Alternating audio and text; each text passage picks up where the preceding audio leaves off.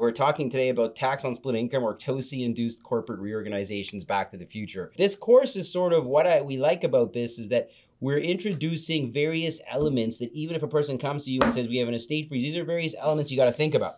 It's not, I don't like the word checklist because it almost sounds like it's cookie cutter because it's not, but it's looking at issues that you have to think about as part of a reorg.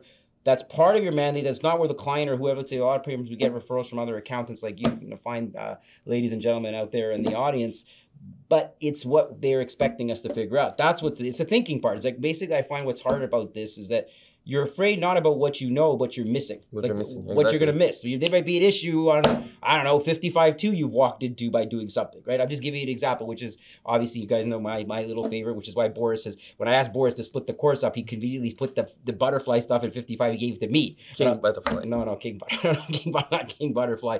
But the other thing is now, why are we talking about TOSI-induced corporate reorg? Well, Boris is going to talk about this, is that what we've explained is that by trying to enhance to get a capital gains exemption, it's become increasingly important in private corporation taxation, not just with the standard stuff, but it's also, we're going to explain to, Boris will explain to why it's important and why maximizing a capital gains exemption is important, not just for the obvious reason on a sale, but there's other issues as well.